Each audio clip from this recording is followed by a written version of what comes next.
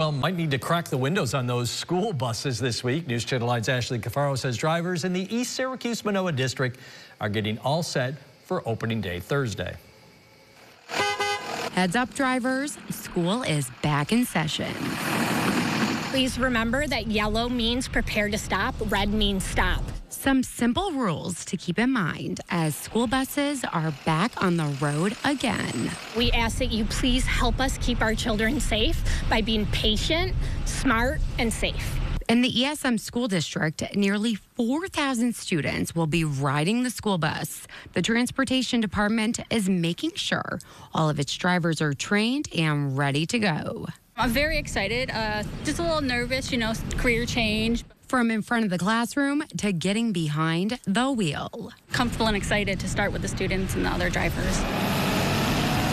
Serving as one of the new substitute drivers this year, the district also has a full staff of 52 bus drivers.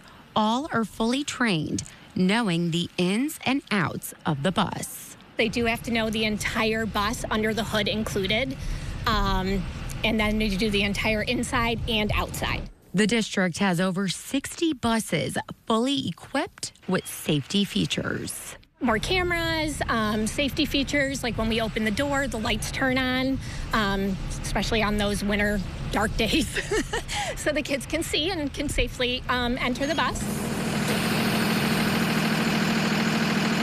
The district is currently looking for new substitute bus drivers to transport ESM students to and from school safely. In East Syracuse, Ashley Cafaro, News Channel 9. And that goes for a lot of districts that could use especially substitute bus drivers. If you're interested in becoming one, head over to localswire.com and you can click on this story.